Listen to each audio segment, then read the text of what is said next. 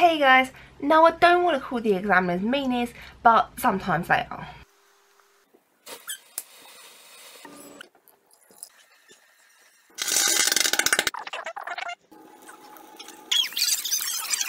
What the examiners have started doing recently is right at the very end, the last question, throwing in an A-level question.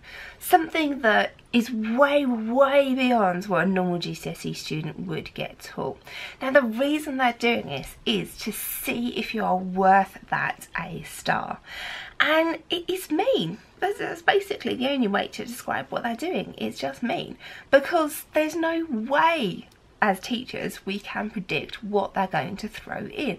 There's no way we can do that. And we just don't have time to teach you A-level as well as GCSE. So to try and help you with this, I'm going to make a series of really short videos, the random bits of A-level that I think they might throw in at the end of the GCSE paper. Because if you're that little bit prepared, if you've seen it before, you will have a much better chance of being able to work it out.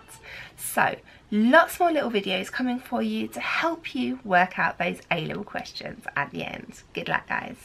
Hey guys, thanks for watching. I really hope you found this video helpful.